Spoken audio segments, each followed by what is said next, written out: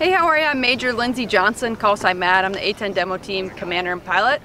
And behind me I've got the A-10 Thunderbolt II, also known as the Warthog. If you follow me, I'm going to show you at least what I do before I go climb up the airplane when I do my walk around.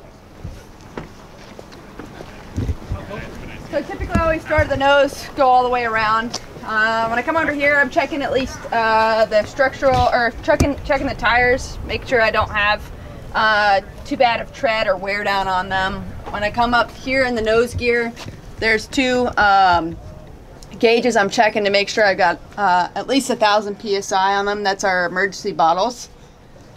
Come back around. You're just checking the actual, you're not seeing any, basically any nuts or anything that's loose. Typically all of this, all what we call our dash one would be removed. They'd have the engine covers already removed, that there's no damage to the actual aircraft itself. You come down here, you're checking the structural capabilities of the doors on here, checking the tires as well.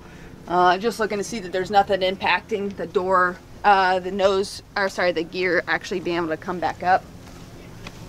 You're not seeing anything that's loose along here.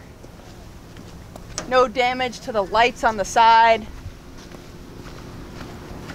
I'm a little shorter than your average, but I'll check make sure that ailerons will move. And then we've got 3 panels in here that we open up.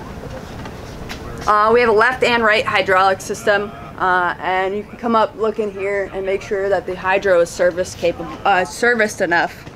If the actual piston is pushed in too much, you'll have to add more hydraulics, and the maintenance will service that. But right now it's showing good.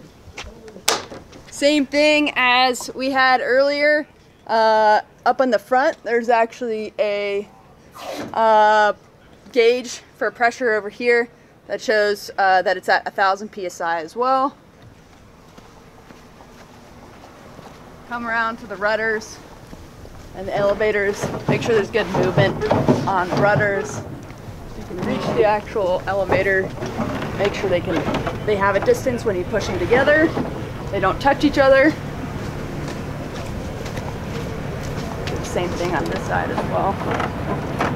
Plenty of room, plenty of maneuverability.